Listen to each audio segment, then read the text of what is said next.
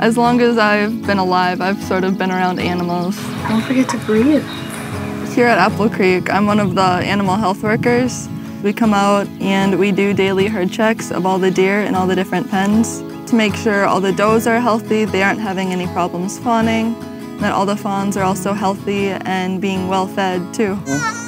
I knew that I wanted to go into a field working with animals. Here at Apple Creek, I was able to get like a new level of exposure to that, working with animal health. And I knew it was something that I enjoyed, I was super interested in, and I just thought it was a perfect fit. I decided I'd rather be more hands-on working with the animals, and Apple Creek definitely prepared me for many different aspects of being a veterinarian, which is my long-term goal. So this fall I plan on attending Cardinal Stritch University.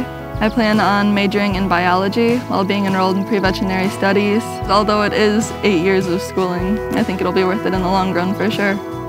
That's just something that I really enjoy doing, and I want to spend the rest of my life doing something that I enjoy doing.